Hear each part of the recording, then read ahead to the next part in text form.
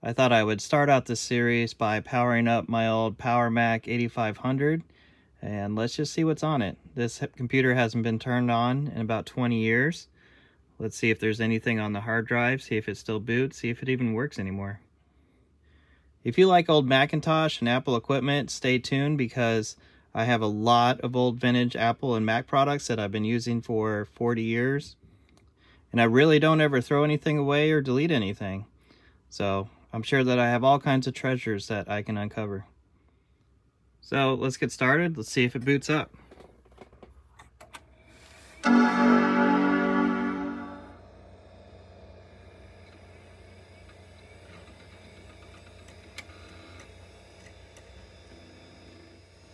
I've forgotten how long it takes these computers to even boot up. Maybe there's a problem. I would think the monitor would have come on by now. Well, let's try to reset it. Okay, I've reset it again. There it goes.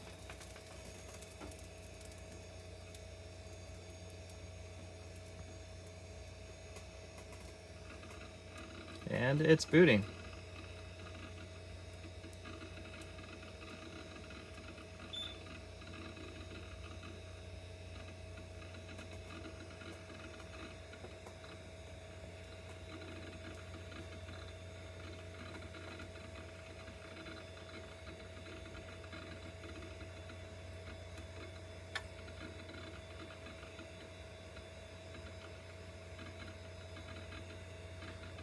This computer is running Mac OS 9.1, which my memory is correct, is the last version of Mac OS 9.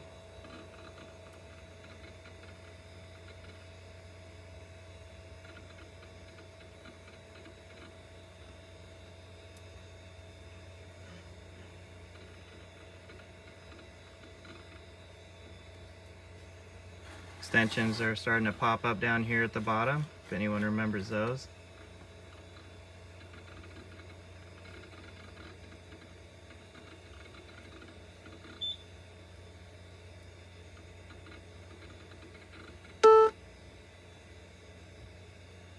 This will be the time warning, because this has been turned off for so long.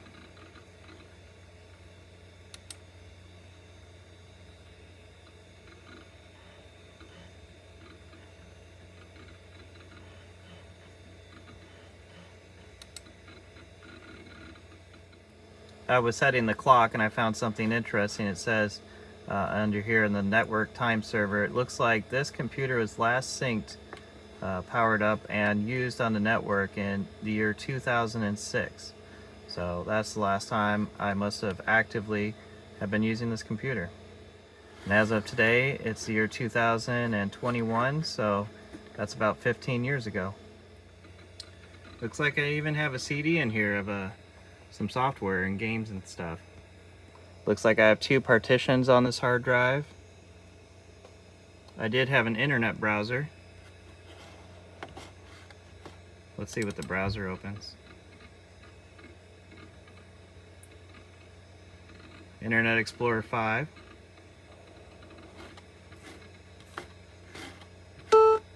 So it looks like this has software on it from at least the year 2000.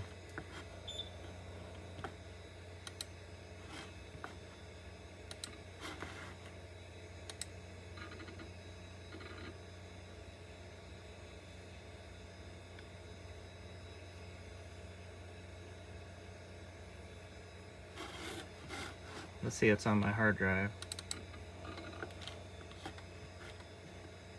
I have one of my favorite games, Carmageddon, and Bolo, also one of my favorite games.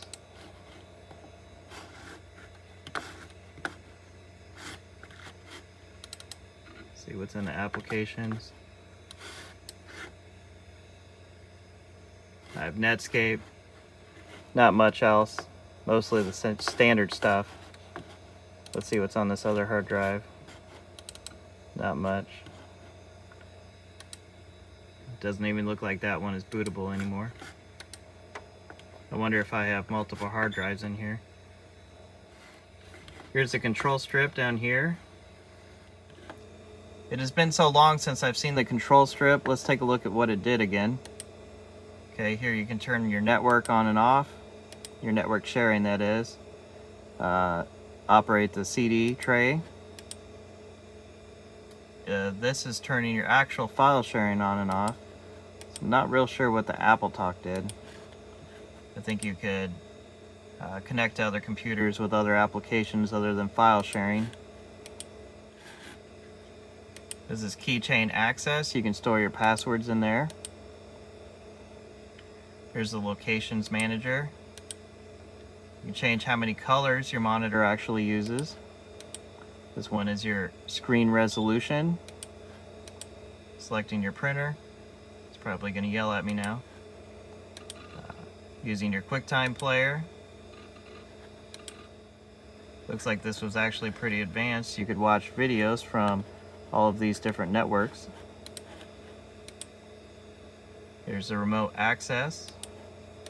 Changing your volume. Changing which microphone you're going to use. And turning your web server, your built-in web server, on and off. And of course you can click on this to hide your control strip. Minimize it to the corner. See what kinds of things I have on the CD. Looks like I have games. Hopefully there's some good games on here. Oh yeah, it looks like all these are pretty good stuff. They even have Wolfenstein on here.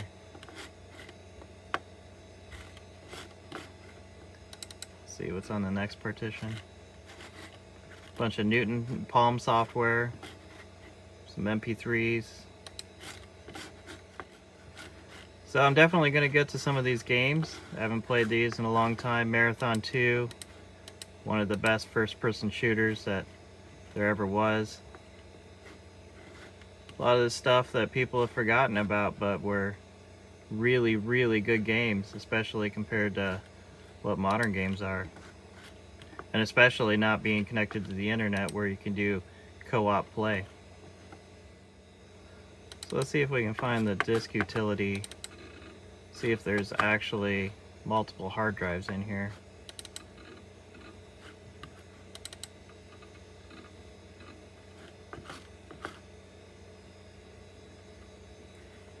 Yep, I actually have 2 hard drives in here. It wasn't multiple partitions.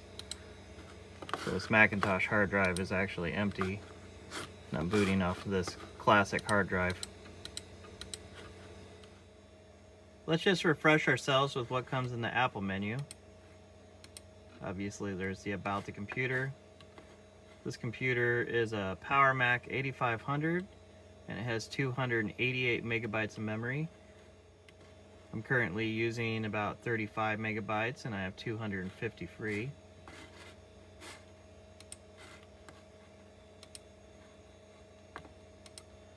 Let's check out the profiler.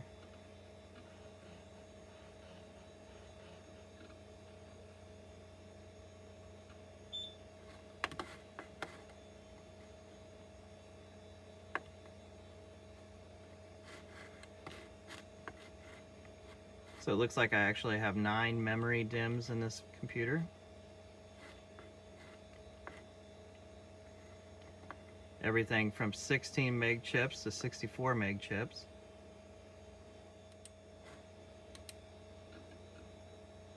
Here's the old calculator. It's been around since the very beginnings of the Macintosh.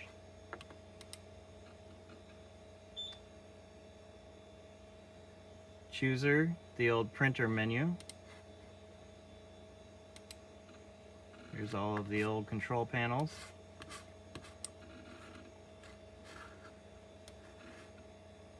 Looks like I only have the standard Apple supplied control panels.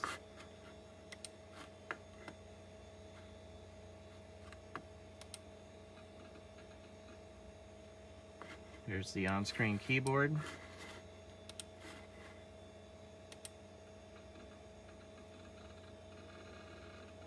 Network browser, the way you used to connect to other computers on your network. The This made it really easy to find the other computers. You didn't have to worry about IP addresses or anything.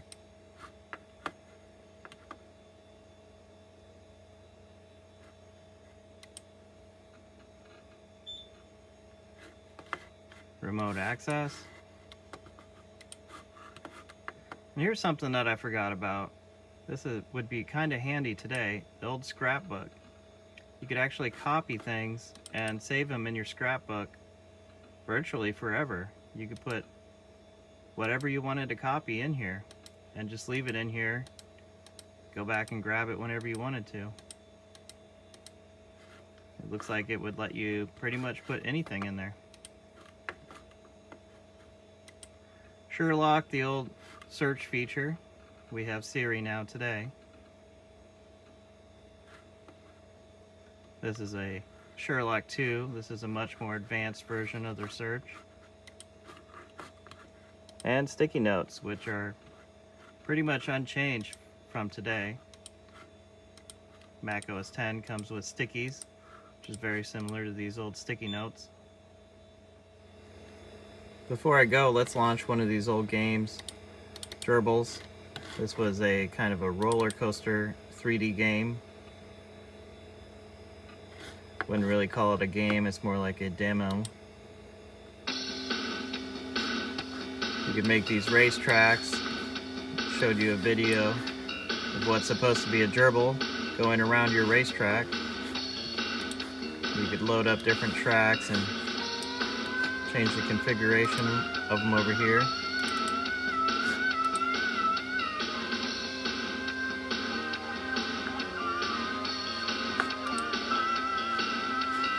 Let's see if I can get it to change tracks.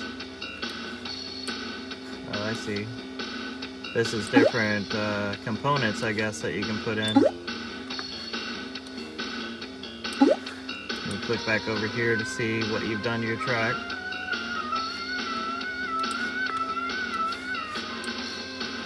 I believe maybe these, oh, you can move these blocks around.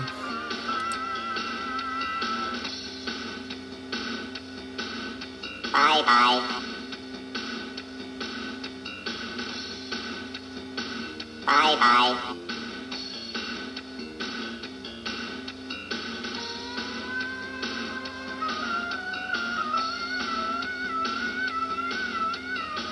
Bye-bye.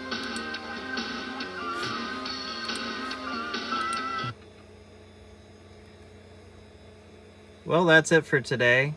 I hope to get the VSync issues with the monitor fixed before next time, figure out how to mount the camera properly. I have hundreds and hundreds of software. I don't know how many old vintage Macs I have, but I think it's going to be a lot of fun diving deep into what I've got and reliving some of these nostalgic moments from Macintosh days gone by. If you want to see more videos like this, comment below and click subscribe.